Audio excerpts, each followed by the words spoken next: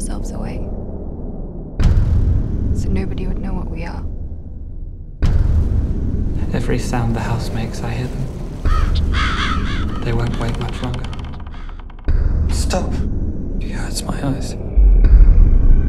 Do you believe that two people can do something so unnatural that it leaves a stain on them? And that the stain goes on to their children? And to their children's children?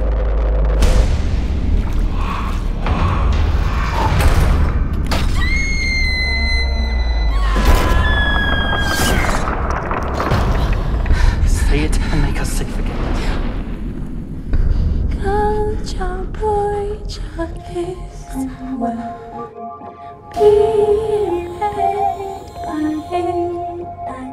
This house speaks to us.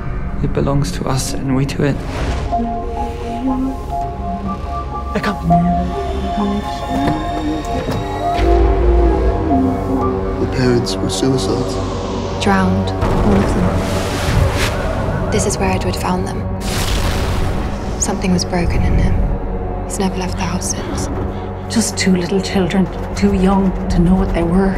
Tomorrow I leave, with or without you. I won't stay and become what they did. I know what you're like, you and your family.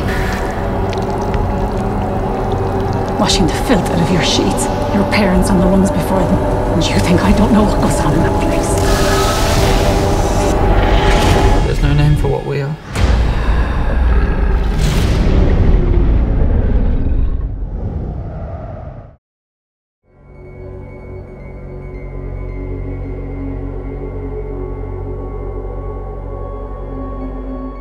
Hey horror fans, here are some cool facts from horror movies. Now rather than risk breaking continuity, Sissy Spacek slept in bloody clothes for 3 days while filming the prom scene in Carrie.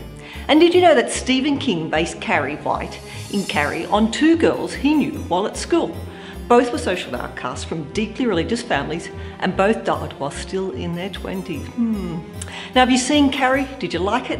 Let me know in the comments below and remember to subscribe to our channel and check the notification bell to keep up to date on all the latest releases.